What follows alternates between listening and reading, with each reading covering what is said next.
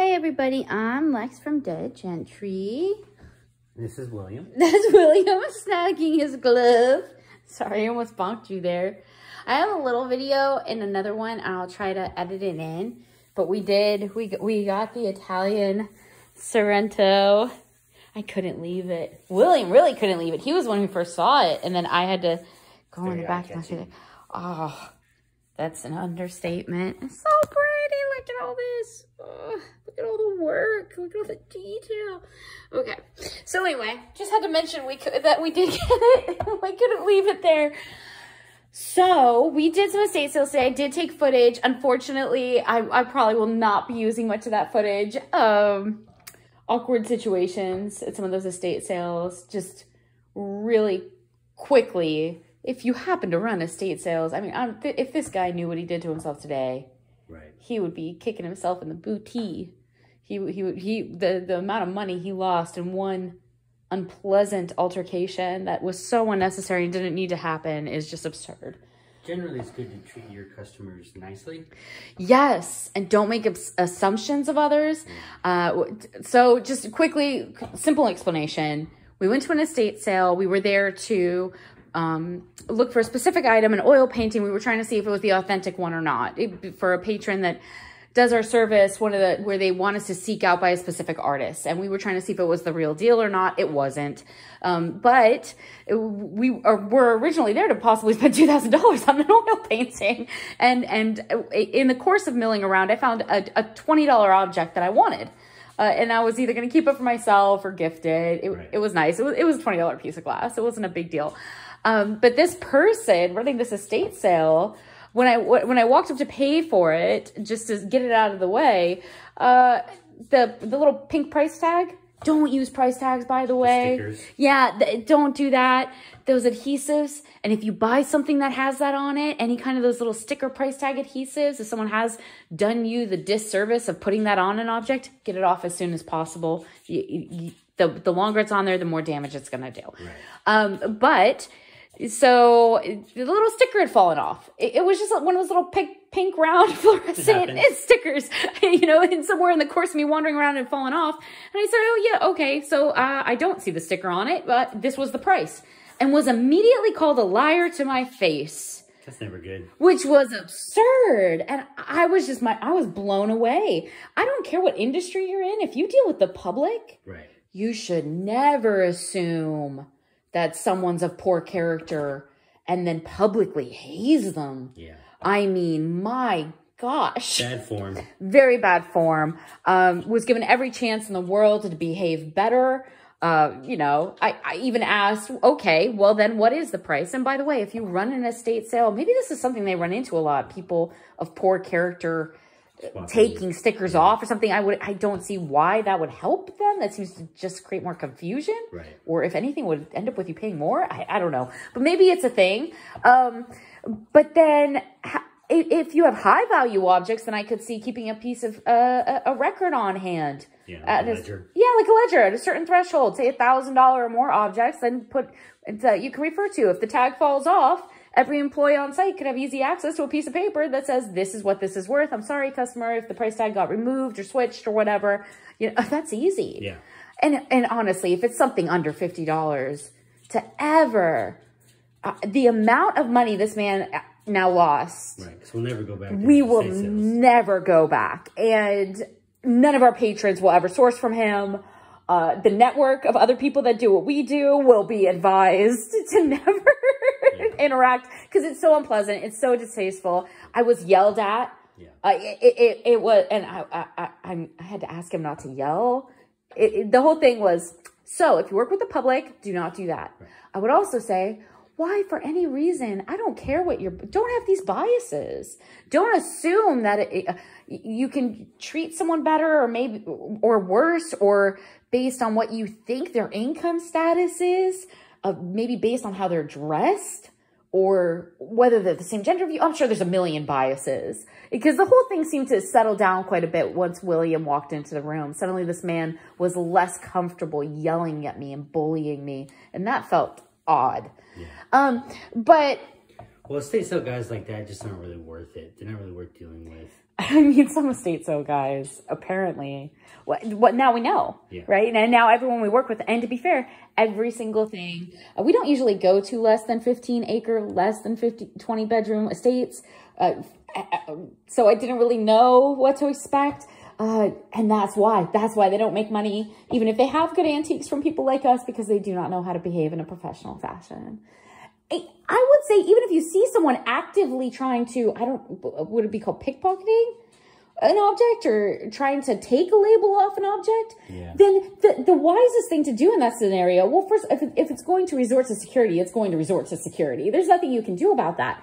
You walk up quietly and you relieve them of whatever they've done or taken, and you have the right to refuse service, and you discreetly, quietly ask them to remove themselves. You would never, I don't know, even if someone were really stealing, make everyone else uncomfortable. And it's just, and to have someone assume that I, of all people, would steal an object less than $100. It's just, and don't assume based on the way people are dressed.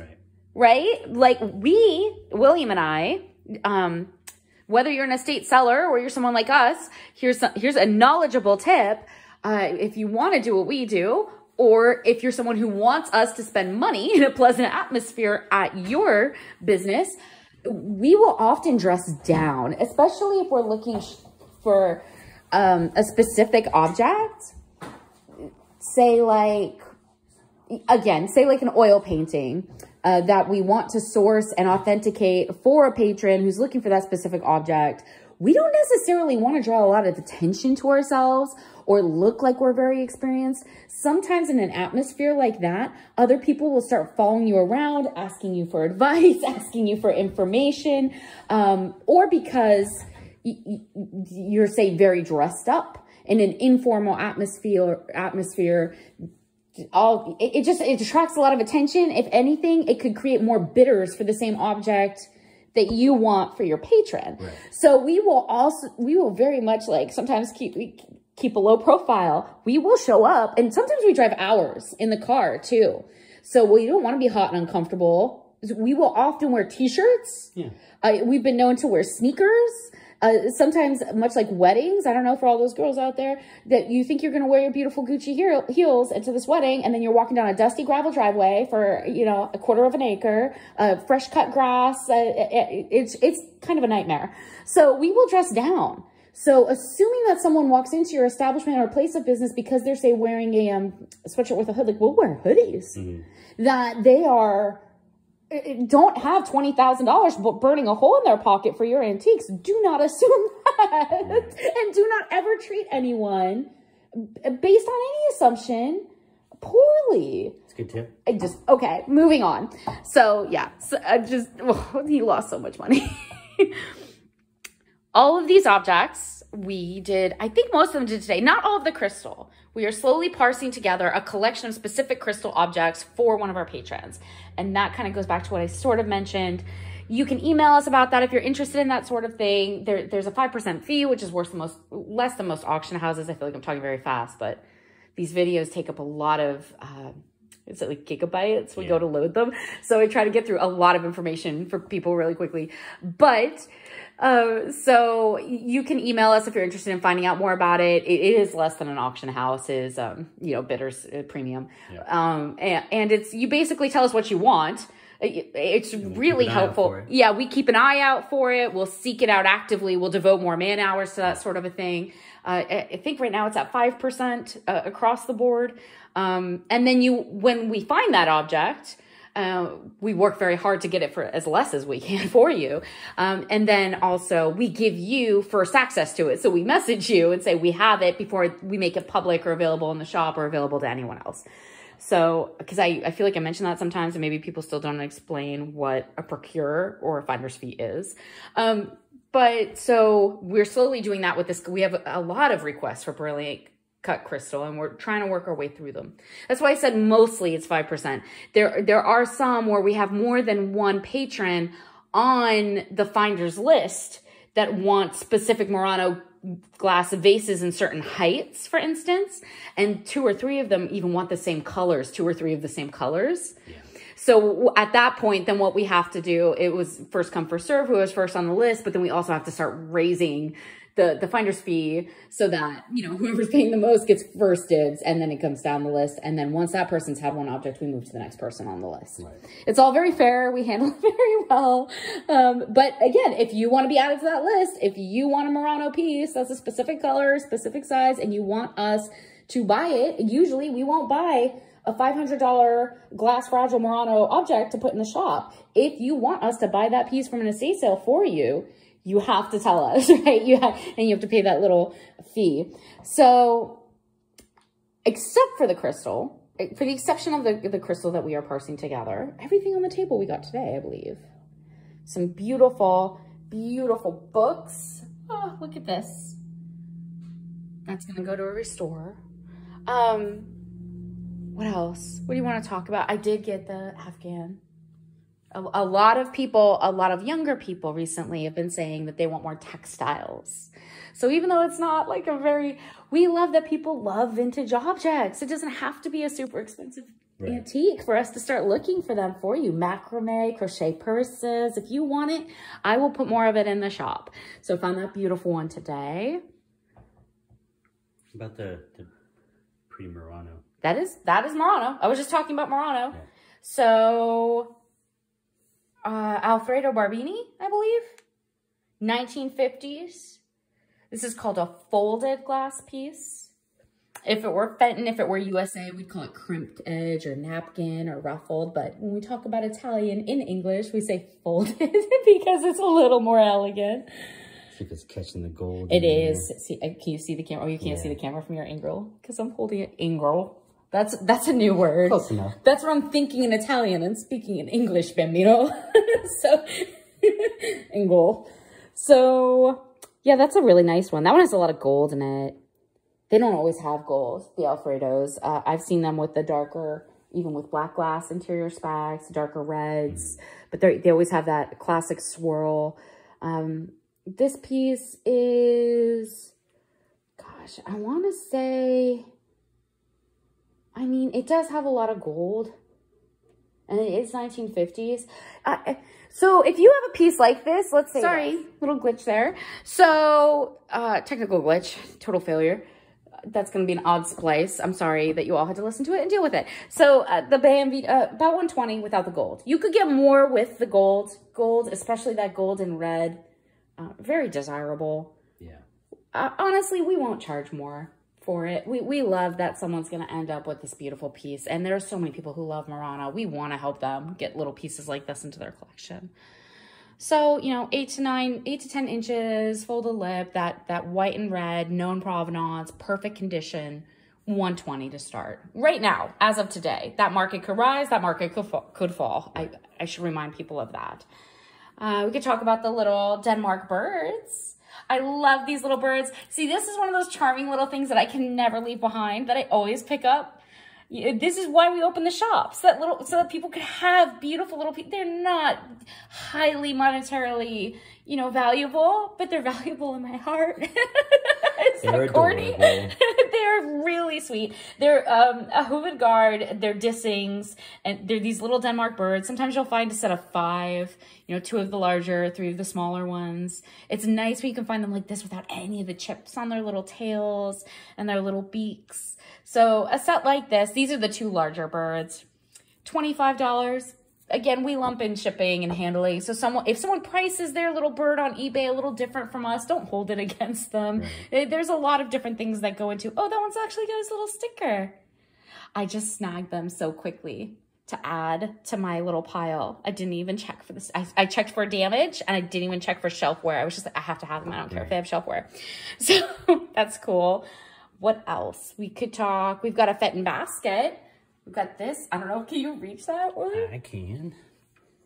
So you would call this frosted glass. Some people call it satin. Usually you only use the word satin when it's a color, like one of the pastels. But you'll see people call this satin as well when it's clear. So this is clear frosted Fenton. I think you can actually make out their little oval. Oh, it's hard in this light. It's very difficult. You can see the oval, you can see a little bit of the F, but so $25 to $30 on that piece. Again, depending on the market. There are much more colorful baskets than this. Don't think that this is the only Fenton basket. They come all the way through, I want to say 4 decades with these baskets in Fenton glass. And you'll see them all sorts of styles and colors done really well. Purples, white edges, snow edges, swirled. The little handle will often be done in an iridescent or a different color. So have that piece. We have another little basket on the table since we're talking about baskets. Talk about this one. I think this one's Imperial. Yeah, don't hold my feet to the flames on that. Because honestly, the Imperials, this is a Carnival glass marigold. Again, a glass basket. As I go, really unprofessionally. I would say Federal, usually the Federal pieces have substantially more decoration than this that I've seen. But they're also the only ones I kind of know to do that base in this coloring. That's a very classic starburst. So I don't know. It is vintage. It is marigold Carnival glass. It is iridescent, as you can see. $25 to $26. It's not Fenton. And honestly, the orange is not bright enough. No, it's kind of that's why I'm giving it a low premium. I am. And I think I actually saw a little crack when you were moving it around, which is, I instantaneously dropped it down in my head. Yep. See? So if this was that beautiful, if they had used a lot of the salt oxides and it was that brighter orange all the way down to the base, we talk about the color going all the way to the base of the structure, then I would, and of course, if it was undamaged. This one has not an exterior crack, but it has what looks like an internal, that's a pressure fracture. So that's when you can't feel it on the outside of the glass, but it is there and it is inside the glass. Yeah, it's smooth inside too. Yeah, it's smooth on both sides, but it's there. Yeah. So I would say at most $25, $26. A better piece, you could get more than that. Absolutely. Especially to, I mean, people love colored glass. Colored glass, red colored glass, Carnival glass. A piece, this is Fenton. So here you have a Fenton, so out of focus. Why did it do that? Is that better? I think that's better. Yeah. This one's 10.5 inches. These usually range 8 to 11 inches. So 10.5, a little more desirable, a little bit taller, really good. Diamond and rib pattern, cobalt blue. Cobalt blue on the bottom. So the glass itself is blue all the way through. You can see it from the top as well. Do we have enough light for that? Oh yeah, there it is. See that? So the structure of the glass internally is all that beautiful cobalt blue, and then that lovely iridescence is an exterior application. And this is called pulled glass because it is hand pulled. Sometimes it's called swung. Again, almost like taffy, like they're making taffy when they create it. This one is not perfect. I mean, it's got some wear.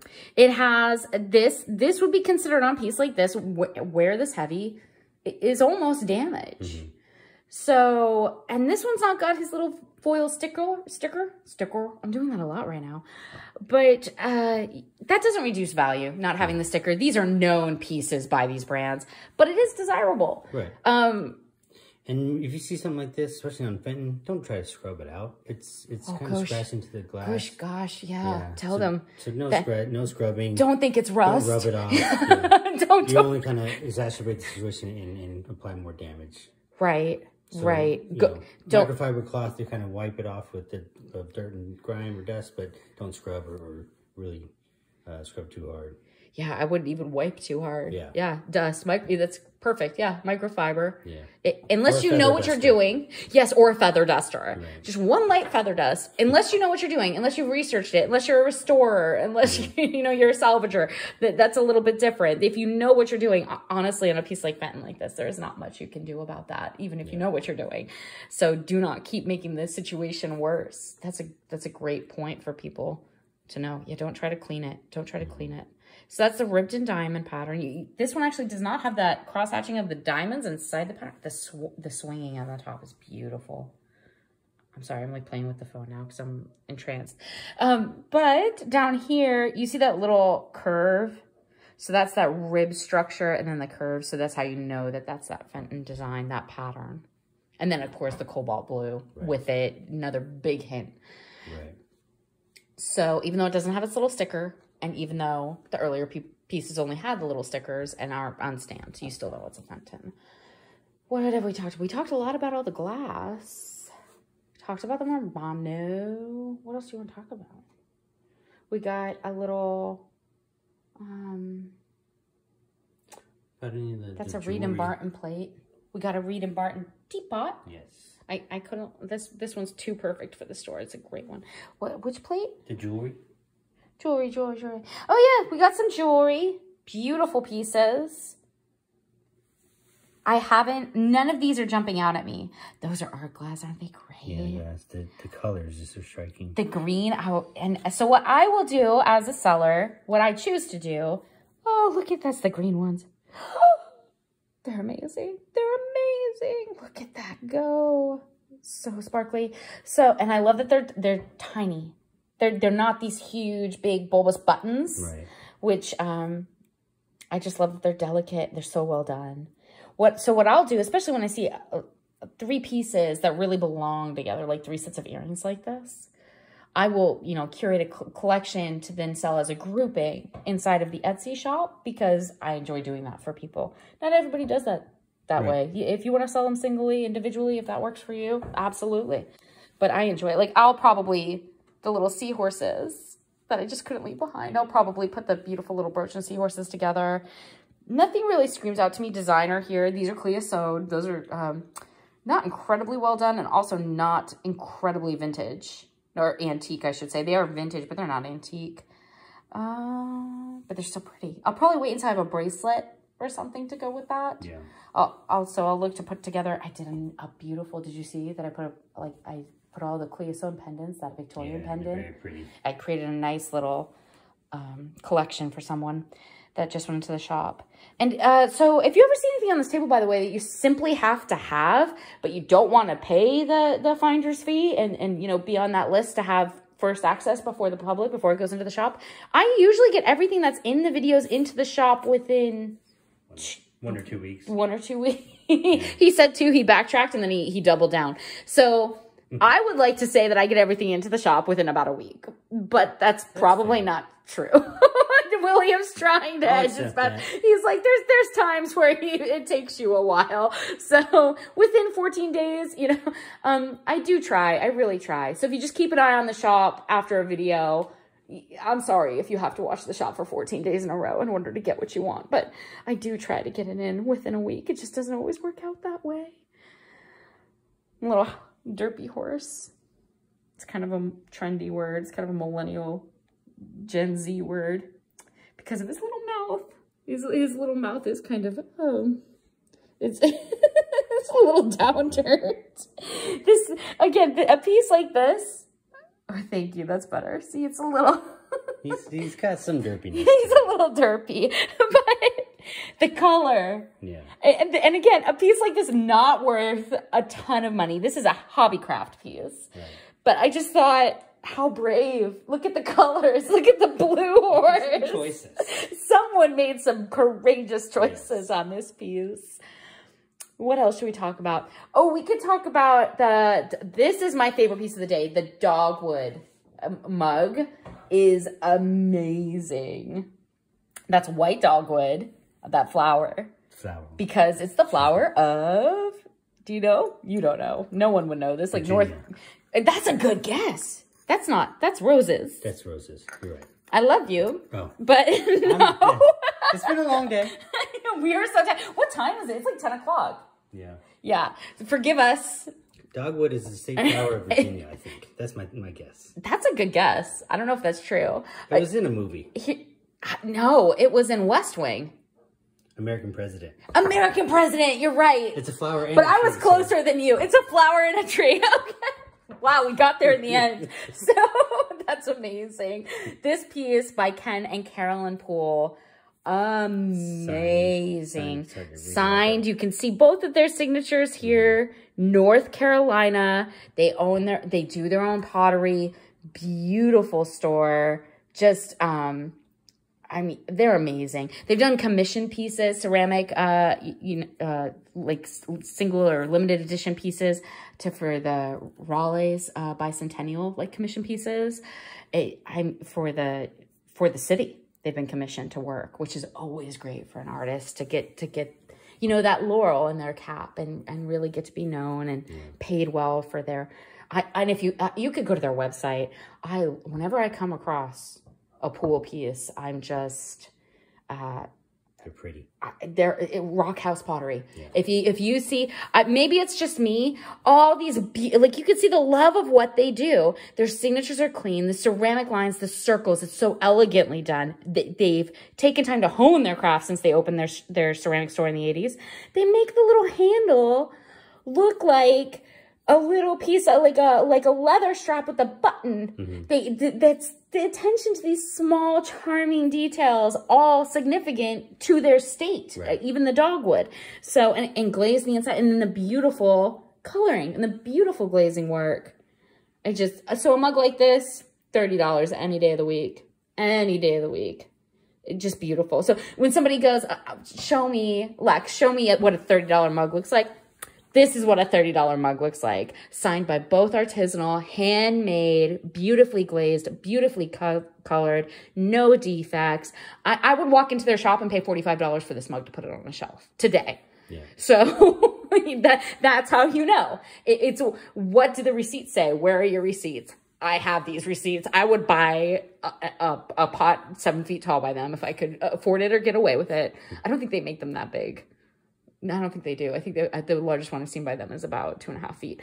But just how much would that cost for a potter to do something that tall?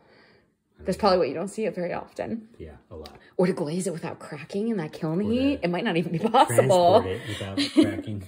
So that's an amazing piece. Very beautiful. A little bit of history on them. I love talking about people, especially artisanal. You know, these are crafters. These are American treasures. Like, what else? We got a little antique porcelain and metal tray somewhere. Where is it? Where did I find a little German tray? Oh, you're pointing. Yep, there it is. Okay, so this guy, trying to come into focus. William's grabbing it for you all. So brass metal on the outside. This is actually an Art Deco piece, so 1930s. This one's actually almost an antique. We're almost to the 100-year mark. Where are we? 2022. So we're getting there. 7 more years, and this will be 100 years old. Art Deco. Did I already say that? I think I already said that. About 8 inches across. This one is not in great condition. No, it's a little worn. It's got some damage here. It's lost a lot of its brass plating. Yeah. Yeah, this one isn't solid brass either. This one may not be German. I don't know, those flowers. It might be a little bit newer. But that is porcelain. Yeah. Can you flip it over for me? Sorry, I should have looked closer. It is porcelain. You know what it is? I've seen this done better. I've seen this done a lot better. So again, so I'm adjusting the price in my mind. I've seen these go for hundreds. There are Dresdens that are sterling silver in perfect condition that look like this. Hundreds. I mean, larger up to 400. So again, if it's a certain type of porcelain, if it's a beautiful condition, certain types of metal, you can get pieces that look a lot like this, misleadingly, that are much, much finer and would be worth quite a bit more. I would say almost, this is 35. It is almost an antique. It is vintage. It is porcelain. It is brass plated on metal, but because of the condition of the metal, this would be a beautiful piece as a little tea serving tray. Yeah. Just set on someone's coffee table. So when it's tea for two, me and you, right? Sit down and you and your hostess can set your teacups here. But it's like a double wide saucer. Yeah, it's almost like a privet, but not, because it has the handles. So, but something to look out for. A lot of people might assume that's like plastic. It's not. No. So if you see a piece like this, take the time to look. Take the time to get to know it in the materials. This one's a porcelain and a brass-plated metal.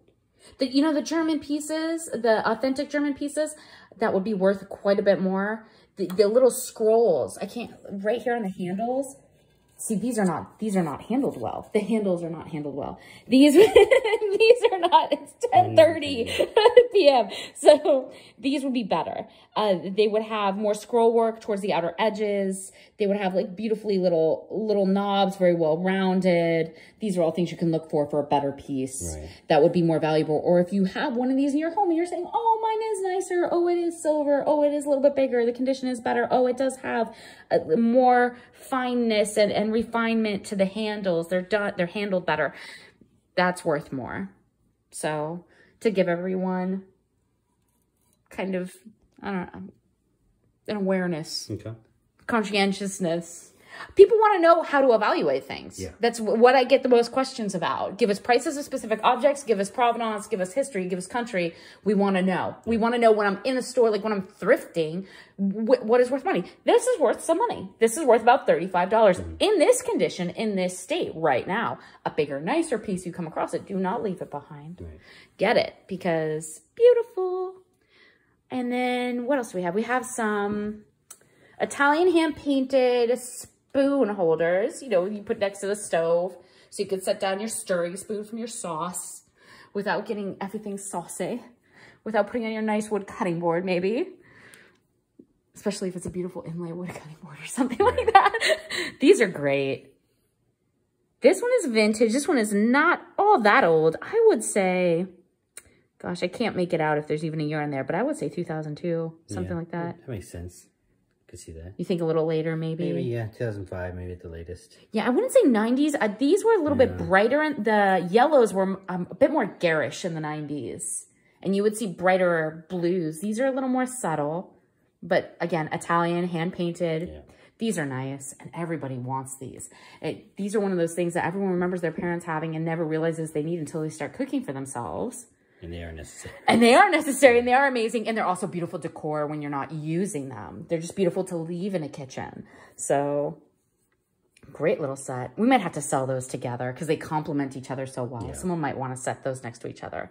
I could see someone, if you were reselling these, you could split these and sell them separately. Absolutely. But we probably won't do that just because they make a charming little pair. What else? Oh, this beautiful piece that I could not leave behind. I have no idea who it's been made by. I haven't researched that much into the signature, and I don't want you to have to reach for it either. Yeah, we're talking about this one. It's still too far to reach, but. You know what's amazing? If you open that lid, there's another beautiful maple leaf under the lid. Can you open the lid? I can do that. Ah, see? That's what got me. Yeah. I already knew the quality was there. I already knew the glaze, the finish, the colors. It's beautiful. This is a gallery piece. So when you're talking about the difference between, like, let me keep holding that, hobby craft and gallery. Right? No offense, Pony. No offense, Derpy Pony. I love you. And someone is going to love and cherish you because I do. Someone needs you in their life. But, yeah, just this is so well done. Yeah. But it is so obviously completely hand done, and it is so unique. Even the way the colors are pulled and the iridescence, you can kind of see it here. I can grab it here. That's good enough. You don't have to go over there. See this? This is amazingly well done. I can twist it for you. I don't want to compare it to the pools. Beautiful dogwood, because that's not fair. These are two different styles. But this is also just so, I mean, I don't know. This one, I'm having a hard time. I don't know. You may not see that one in the shop, guys. I might have to add that to my collection. Because I love that. I love that touch. Yeah. Anyway, so I don't want to... It's hard to give a price on that one. If I had to put it in the shop today with no more knowledge or provenance, that is understanding of the background of the maker and everything else. If you don't know what the word provenance means, that's all. It means fancy French word for knowing who made a piece or where it came from or who had it before you. I would say $60. Yeah. As is. Undamaged without me knowing anything about it, which I really don't, simply based on the quality the structure. It's an obvious handmade ceramic. It's an obvious gallery piece. And it's been done really, really well. But if I knew more about, like if I knew it was California pottery, if I knew who the potter was, again, so if you have a piece that's like this, don't assume that it's not worth more without looking into it. I'm just based on my current knowledge. And you know when someone is an honest person, when they're willing to admit that they're still studying, be out there, be growing, be studying, be learning.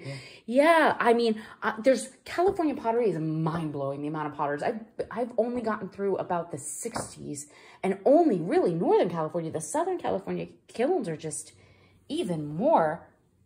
Okay, what else? Let's at least talk about this a little, really quick. So... because everyone's always glass, glass, glass.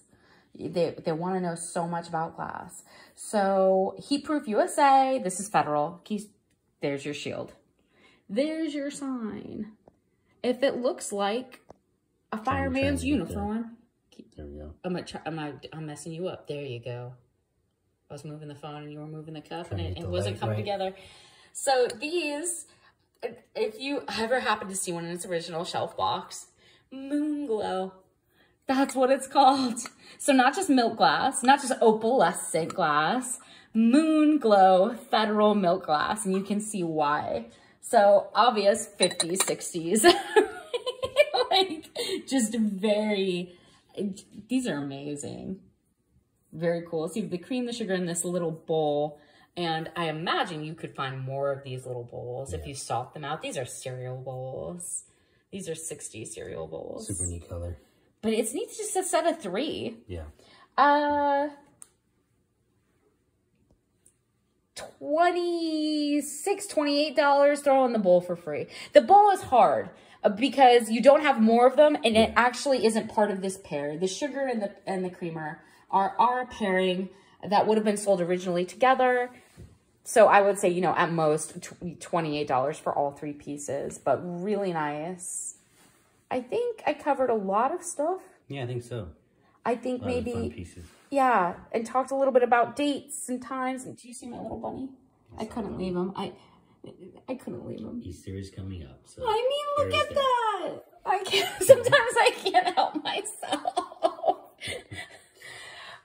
These beautiful books. A lot of these will be going to the shop soon. Those 2, unfortunately, if you're not the person who paid us the finder's fee to keep an eye out for these volumes, those are already spoken for. So, good little video. And again, you can find us on Etsy. You can find us on YouTube. You can definitely, do we have a Facebook page? We have a Facebook page. You can message us via our Facebook page. And you can ask questions. And you can also let us know what you want videos for. What you'd like to see more of in the shop, just in general. We'd love to know. I don't know, maybe you're really into, I would not have picked this up today if I didn't have 10 different people ask me to start looking out for items like this. Beautiful Afghans and things done really well, different colors by hand. Yeah, quilts. Yeah, I got a couple quilts that can go into the shop as well, some nice textiles. So that's all for now. Awesome. Like, subscribe, tell everyone to watch. Or at least to listen to you while you talk about everything you learned so that they get to learn it too. Or at least tell 4 or 5 people. Do not assume if you're a seller that somebody has less knowledge than you without asking first. Absolutely. We all know how patronizing that can be. Yep. When you walk up and someone's like, do you know what this is? And then you're in that uncomfortable situation. Do I stand here feeling uncomfortably dishonest because they're assuming that I don't have experience in this? Or do I interject and tell them I actually have quite a bit? It's just so uncomfortable. Yeah. So don't do that to people. That's one of those customer service. That's like a Miss Manners thing. I don't know. Don't do that. But definitely ask. You can ask somebody. If you're selling somebody a beautiful Fenton piece or if you're collecting beautiful Fenton, ask. Do you know about this? It never hurts to ask. Nope. Okay. Thanks, everybody. And we'll try to do more videos soon. I don't know what the next one will be on. But I have no idea. But cheers. Cheers.